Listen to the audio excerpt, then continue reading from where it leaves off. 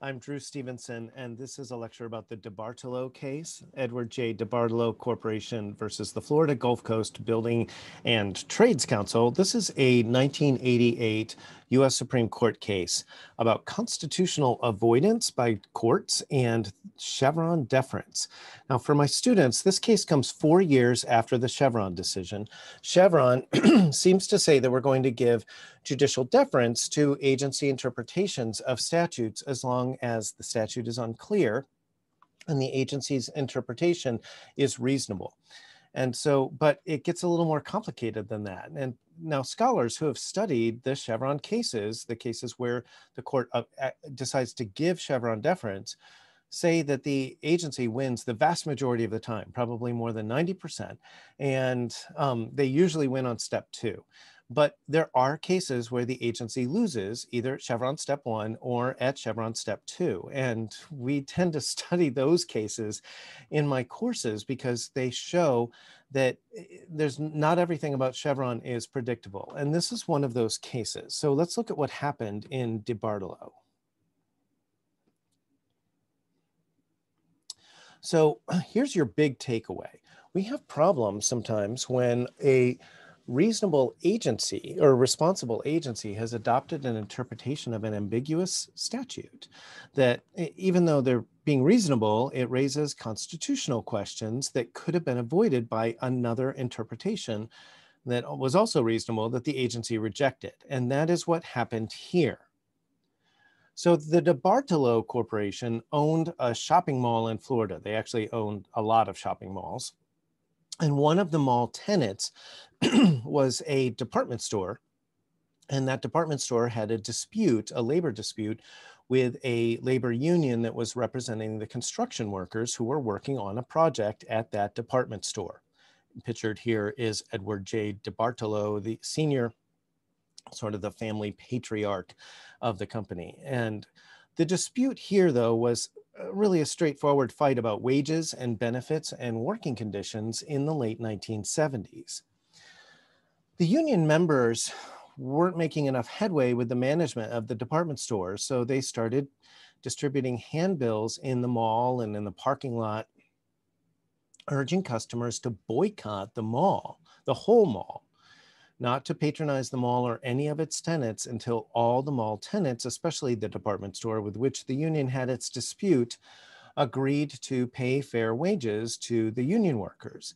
In other words, the union was trying to get DeBartolo and the owner of the mall and perhaps other mall tenants, the other stores, to put pressure on that department store to give in to the union. This is kind of a power move by the union. I hope you can see that. So initially, the DeBartolo company, the mall owner, just asked the union to please include a disclaimer in their handbills saying that their dispute was actually not with the DeBartolo company itself. And the union wouldn't do that. So they filed a complaint with the National Labor Relations Board saying that the union was engaging in an unfair labor practice. And the company pointed to a provision in the act, the National Labor Relations Act, that makes it unlawful for unions to threaten, coerce, or restrain any person engaged in commerce to prevent that person from doing business with any other person except through a primary strike or boycott of the other party of the dispute. So big picture here, the National Labor Relations Act generally protects the rights of workers to unionize and of the union to go on strike when collective bargaining breaks down with the management. In other words, normally, assuming that the union is following the legal rules, if they go on strike, the management can't just fire everybody who's on strike and hire replacement workers. That's against the law. We have a federal law. Nevertheless, there are some restraints on what the union can do, and they're supposed to do things that are primary boycotts, and they can't do things to engage in coercion and coercive activity. And that's what DeBartolo said they were doing here. So again, overall, the act is set up to favor unions and protect the rights of unions to go on strike. But there are boundaries it sets on what the unions can do. And the company here said that the union had overstepped its bounds. So the legal question, at least initially, was whether the sort of hand-billing activity that the union engaged in at DeBartolo's mall was coercion within the meaning of the National Labor Relations Act. And in fact, there were some earlier Supreme Court cases, one or two, that seemed to support the idea that it could count as coercion. In other words, that seemed to favor DeBartolo's position. Now, also note for my students, this is actually the second time this very case went up to the Supreme Court. It had gone up years earlier, and the court had remanded it to the circuit court and then back to the trial court to make some more findings of fact. And so this is actually the second time it comes up, which can make it a little confusing. The court describes this somewhat in its opinion. There's a sense in which this is DeBartolo 2. Okay, so the National Labor Relations Board actually held formal adjudication or formal hearing and decided that the union's hand-billing activity of calling for a boycott of the whole mall actually did qualify as coercion within the meaning of this secondary boycott prohibition in the act. So the union lost with the administrative agency. So the union then turns to the courts and asks for judicial review of the NLRB's decision in the adjudication. And the Supreme Court issued a unanimous decision. This wasn't a split, and decided in favor of the unions, which seemed to settle at the same time a larger doctrinal issue decisively.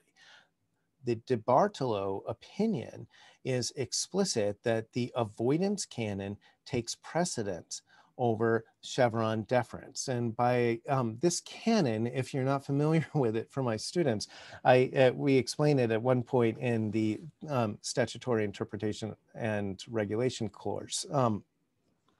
Over the decades, especially in the 20th century, the Supreme Court adopted a rule of jurisprudence, is all it is, saying that if you can avoid reaching the constitutional issue in a case, or if you can avoid construing a statute in a way that is going to force the court to overturn it on constitutional grounds, you should do that. In other words, it's kind of trying to save the statute from being overturned on constitutional grounds.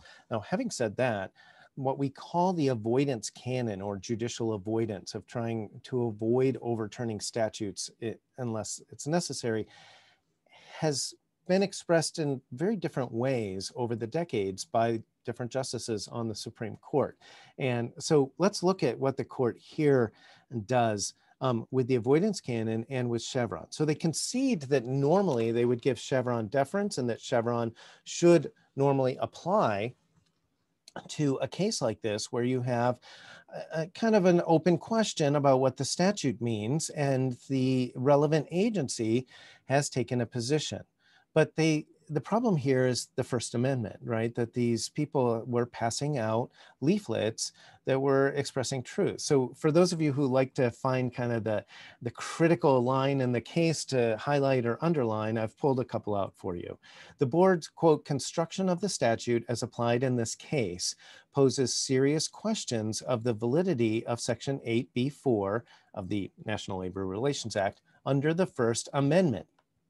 The handbills involved here truthfully revealed the existence of a labor dispute and urged potential customers of the mall to follow a wholly legal course of action, namely not to patronize the retailers doing business in the mall.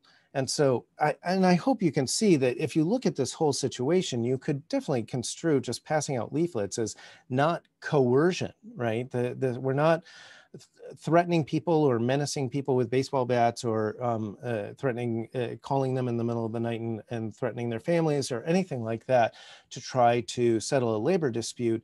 We're just calling for a boycott here. And the Supreme Court thinks that that's like classic free speech, First Amendment, exactly what the founding fathers wanted to protect. So let's go on. Here's another great line from the opinion. Where an otherwise acceptable construction of a statute would raise serious constitutional problems, the court will construe the statute to avoid such problems unless such construction is plainly contrary to the intent of Congress. Every reasonable construction must be resorted to in order to save a statute from constitutionality. So if you're a little unclear on what we mean by avoidance, constitutional avoidance, or the avoidance canon in judicial interpretation, this is one of the clearest expressions from the Supreme Court about it. But keep in mind, this took place in a Chevron case. So this is one kind of permutation that we've had of the avoidance canon. And this is a pretty strong version of it, right? That we're going to, we're not going to just defer to the agency's interpretation as long as it's not crazy. We are going to strain the words of the statute as long as it's not crazy in order to avoid having a constitutional problem. So where does this leave us? Even though DeBartolo is still good authority for the idea that the avoidance canon can take precedence over Chevron, that's kind of your big takeaway in my course from this case. Please keep in mind the result is not inevitable when these two interpretive principles conflict. And so a very similar case to this could go the other way, right? In another day, on another day with another court. So courts can and do find ways to defer to agencies, even in cases where the agency's interpretation seems to raise some serious constitutional questions. Okay, here's a review question to see if you've been paying attention. If an agency's interpretation of an ambiguous statute appears to violate the First Amendment, should courts still give Chevron deference to the agency's view? Yes or no? This is supposed to be easy. If you don't know the answer to this, you weren't paying attention and should probably rewatch this video. Okay, that concludes our lecture about this case, and we will go on and continue with our discussion of some of the other sort of Chevron legacy cases.